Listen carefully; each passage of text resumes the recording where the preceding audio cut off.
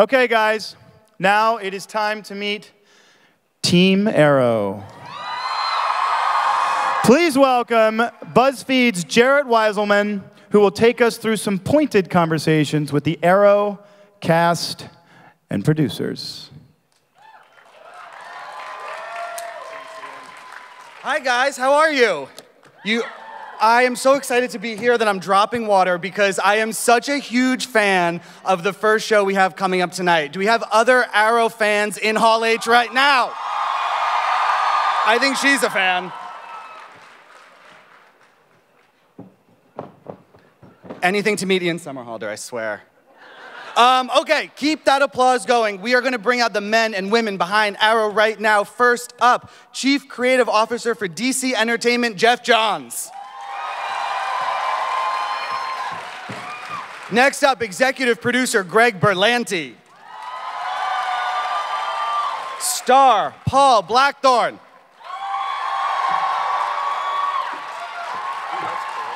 Star David Ramsey.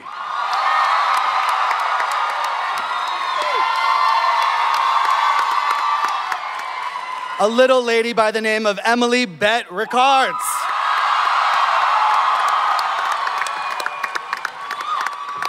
Oliver Queen himself, Stephen Amell.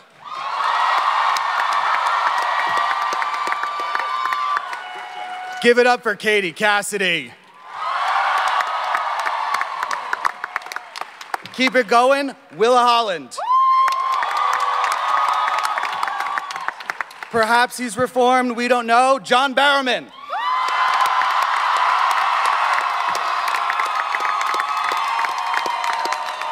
Next we have Executive Producer Wendy Mursal. Executive Producer Mark Guggenheim. And last but by no means least, Executive Producer Andrew Kreisberg. Guys, give it up for Team Arrow. All right, we're gonna jump right into this because time is limited and we have to talk about that suit, Steven. That new suit is bomb. It is amazing. Jared, I don't know what you're talking about. Oh, that was not, I forget. How does it compare to the other suits you've worn? Well, first of all, we need to give credit to Maya Maney. I may have pronounced her last name wrong. M-A-N-I, sorry. But she has made every single suit on our show since the original Arrow costume. And she's up in Vancouver right now. I hope she gets to see this. She's done such a bang-up job. Everything that the producers, the creators, the writers, me, John asked her to do for the suit, she did it and she nailed it. Do you guys like it? Good. But I would love to know, because it seems like he's battle ready. I mean, Berlanti, how does the suit factor into season 4? Well, I think we've sort of always said that the progression for Oliver is very much from the Arrow to Green Arrow, and this is the first real step in that direction. I think it expresses sort of who he's going to become more than necessarily who he's been on the series. Andrew, I mean, if you could sort of expand upon that, how does that play into the tone of the new season? I think, the show isn't going to suddenly become a comedy.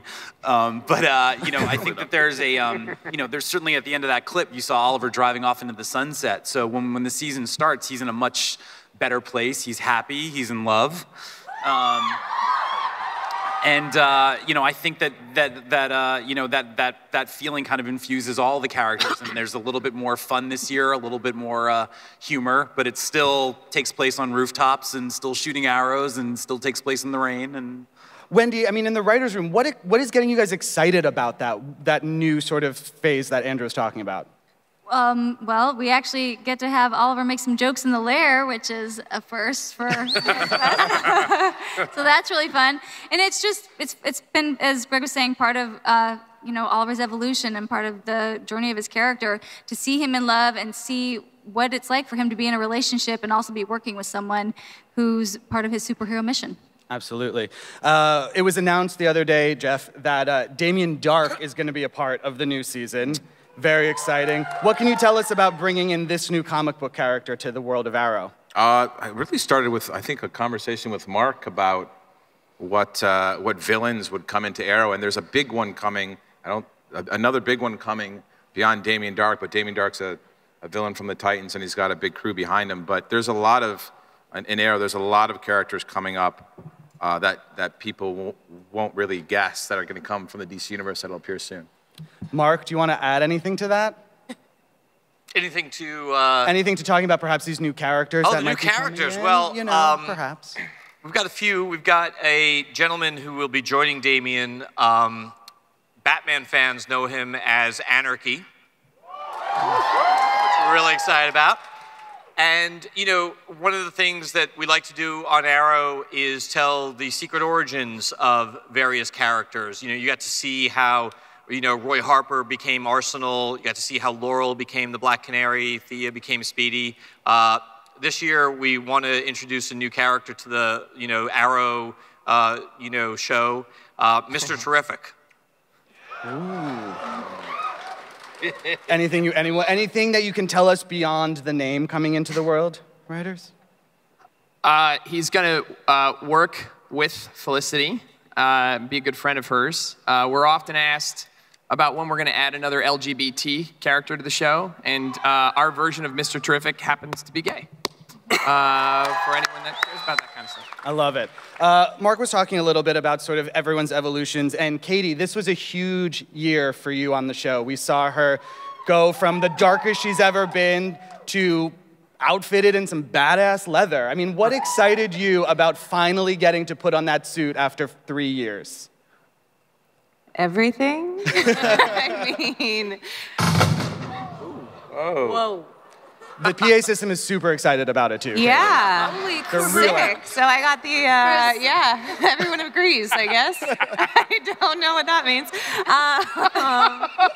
I'm really excited. I've obviously, I mean, you know, it's been, I feel like it's been a long time coming, but it absolutely was worth the wait, and I think it was great. You know, the way the writers took the character and the way they wrote for me was fantastic, and it just made it that much more legitimate and that much more realistic and made me that much more excited about it. Absolutely. Yeah.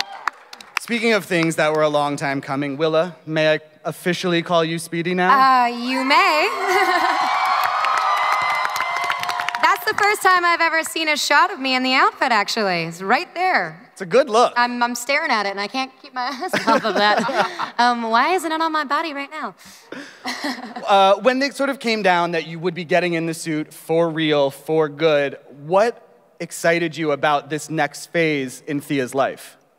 Again, like Katie said, absolutely everything. But just being able to do justice to the origin story of a female character going from, you know, troubles to being lied to trying to grow up, get her stuff together, failing at it a little bit, then being lied to a bit more here and there, having her father come into her life, maybe think it's gonna be okay, then it fails some more, and then, you know, she gets lied to again, and like, there's just like all this stuff she goes through, but normally when you see that on television or film, it's usually a woman who doesn't really come back up from that. So it's been absolutely a beyond honor to play a strong female character who's come out the other side and is in some red clouded leather.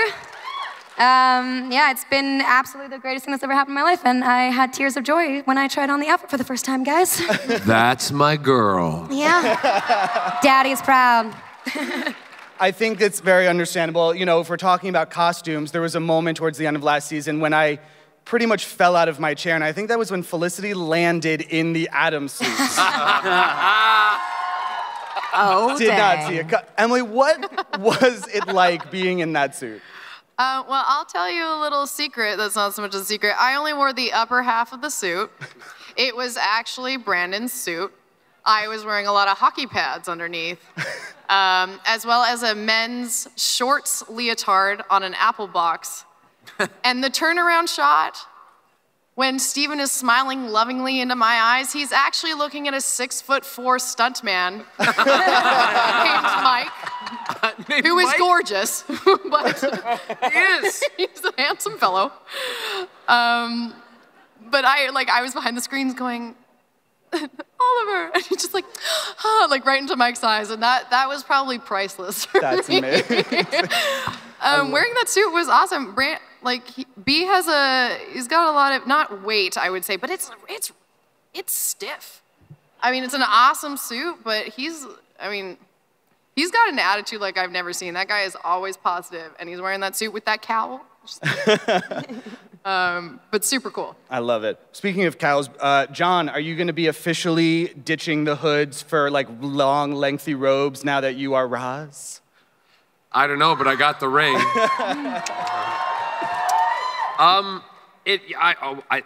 I don't really know if I'll be ditching the the hood for the robes. That's what I think is exciting about being part of this show.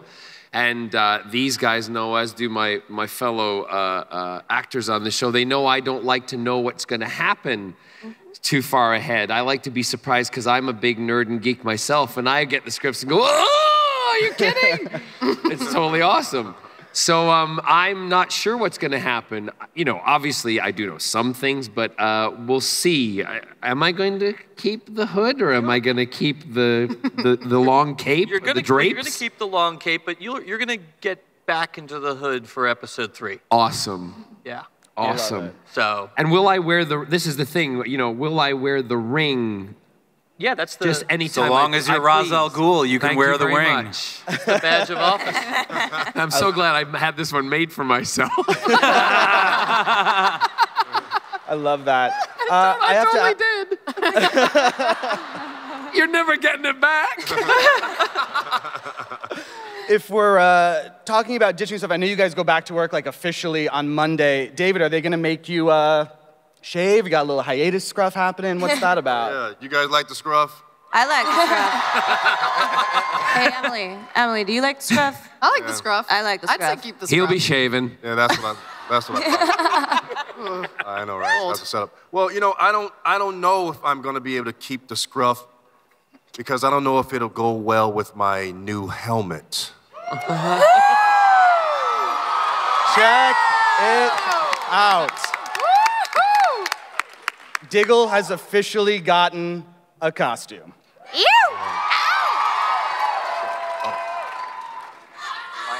Yeah. It's called Black Driver.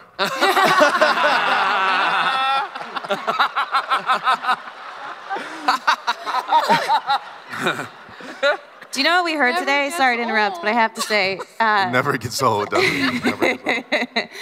Dolliver. I know, I'm really excited about this. Dolliver. The bromance. Never before has a boy wanted more than Dolliver. You will Mark, what made this the right time to get Diggle in a uniform like that? Well, one of the things that we started to feel last year, and we've addressed this on the show, is Diggle's got a wife, he's got a daughter, and if he's going out there surrounded by people in masks and he's, John Diggle, it's not the greatest idea on his part. So I think Oliver's advice last year to, dude, cover up your face a bit was well taken. That and David said he would kill us if we didn't give him a costume this year. Yeah, I did say that. So then everyone on the stage now, Felicity borrows hers, but Paul, I feel like we got to get you in some sort of leather spandex number. I have this really nice suit. It's a gray suit, and I got a white shirt and a stripy tie this year. What about that for my outfit? Superhero stuff. Yeah, I'm still going to regular costume fittings myself, but that's okay. Lance hasn't quite got the superhero status yet. I don't know if that's really on the cards, but we shall see. Yellow spandex. Well, let me ask. There was sort of his loyalties to Oliver over the last season really changed a lot. He was opposed, now he's on. Do you officially consider yourself part of Team Arrow now? Well, I don't know if he would have officially ever considered himself part of Team Arrow, just for himself. But I don't know, it's sort of been, the last 5 months has obviously been Team minus Arrow. And Lance has had to reconcile with this idea of this new bunch walking around with just this kind of sulking leader. You just seem to be sulking a lot in this, about this whole thing, don't you? I do sulk a lot, but I look good. He does look good when he soaks. He kind of pouts a bit as well. Well, and the new outfit looks nice. It helps. Yeah. It helps. Hey, Paul, do you want to join the league? Say again? I got a job for you at the league if you want one. Would you mind? Thank you. Has he got a nice outfit I can borrow with it? Yeah, I got a couple outfits in my closet. You can Daddy ring. don't. Thank you, darling. Daddy I'm don't. there. So we're going to open it up to your questions in a minute. I think there's a line and a mic. But before I do, Stephen and Emily, congratulations are in order.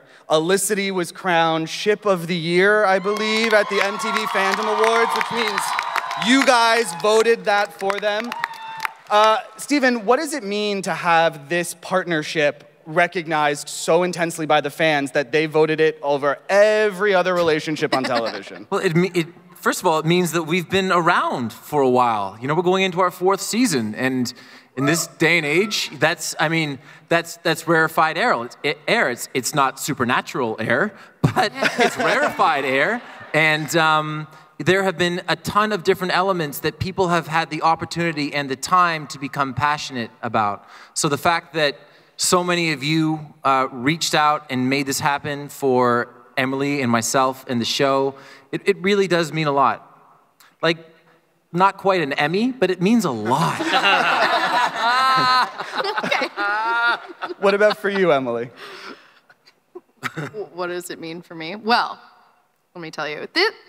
This is really cool. We are going into our 4th season, and I've said this before, that passion feeds passion, and getting to come here, which we do get to do every year, and it also has started to unite us as well, because it's always the start of our season, and coming into something like that, when you see the passion that you guys have fed into, and you guys are the best fandom, I have to say. Yeah, absolutely. Sometimes it's hard to articulate or respond because it seems a little estranged or distant, and then we get here, and this love is so apparent, and we want to express, all of us want to express that we just love you guys too. And that's what we appreciate. We appreciate that you guys are having us. So thank you. I love it. All right, they have a jam-packed night here at Warner Brothers, but let's get a couple of questions in. Do we have one ready to go? Oh, it's over there. Hi. Hi. Hi. Hello. Are you periscoping? Nope, just the picture. I feel like you could be. No? Oh. What's your question? I actually was the first question on this panel last year, and I asked Stephen and Amell a question. I didn't like my answer, so I'm going to ask it again. Okay. It's not a good setup to get a better answer, by the way, but okay. It's been bothering me for a year, so I thought I'd ask it. You know what the definition of insanity is, right? Close to there. Okay, what's your question? Well, I know Oliver Queen's super serious on the show, so is he going to become a little more silly, sarcastic, like the Green Arrow in the comics? I mean, I did just ask everyone to follow the Green Arrow. So I think that we are going to move in a more Green Arrow-y direction. In a more green direction. If you're here next year, by the way, I'm going to be super mad. You better be first in line. It's tradition now. Thanks a lot. Next question? I don't know if you remember me, but You traveled all the way from the Emirates in the like last 2 days ago, 24 right? hours to come and see us, didn't you? exactly. Yep, I remember you. Thank you so I much. do remember. So David Ramsey created a problem at Comic-Con. You have sold out all the Green Lantern comic books because they say you're the next Lantern. And then, Oliver, are you going to be a billionaire again? Or are you still, you know? We're broke, okay? You can put it politely. That's a universal symbol for broke. Clearly. I'll go one better. I have a sugar mama. Oh, he's right. He does. It's true. That's pretty Came awesome. way too naturally. Hi, I just want to say I love you guys and I love the show so much. My question, mainly for the actors, was there ever a scenario where you had to be your character in real life, even for a short time, just to, you know, conquer anything? I hope not. Anyone? Did we ever? Did anybody? Has anyone ever done? I once got mad at a guy at a hockey game, and he started talking back to me, and some guy yelled out from behind, "Hey, that's the Green Arrow." And I looked at the guy and I was like, yeah, I am. The first time ever Katie Lotz came over to my apartment in Vancouver, I was trying to figure out how, I couldn't find my Apple TV remote because it's like the size of this and looks like a spoon. So I was like looking around my kitchen, like, where is it? And she's like, well, you know, you could just put it on your phone. I was like, yeah, of course I know that. I knew that. And I had to pretend like I had it. And I was like, Felicity, get the fuck in here. So. I love you. I think we have time for one more question. Hey, man. Yeah. Team Arrow, you have definitely not failed this city. So my question goes up to the panel for you guys.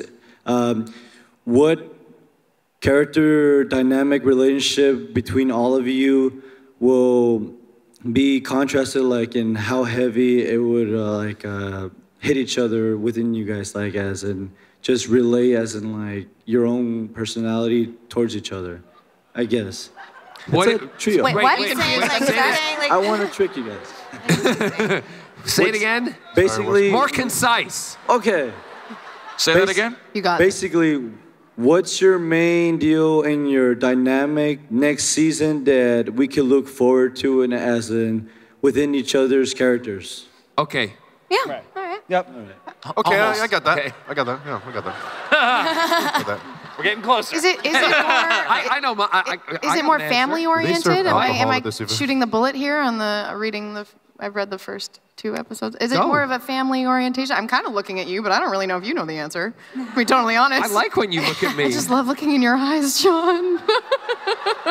I would love to see more of the sparring. If I'm just honest, I'd love to see more sparring between Malcolm and Felicity, because there's some of the stuff that we got to do in the last season. It was quite fun to have that and to see her kind of stand up, and when she was giving the orders and Malcolm was going like, okay, I'll go and do that now. I also it was think kind of cool. Strong female roles are totally awesome.